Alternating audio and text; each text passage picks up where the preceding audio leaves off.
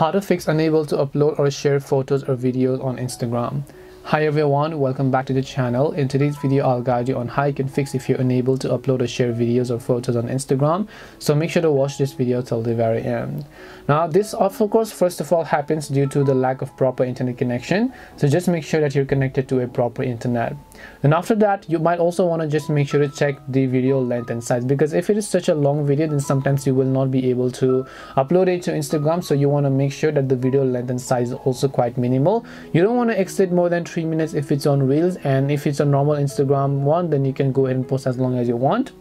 After that, what you can do is you can just try to restart Instagram and then try again. You have to also clear the Instagram app cache. So for this, long press the Instagram app icon, tap the I button, scroll down to storage, and then make sure to clear the cache. If you tap on clear data, you're going to be logged out of your account.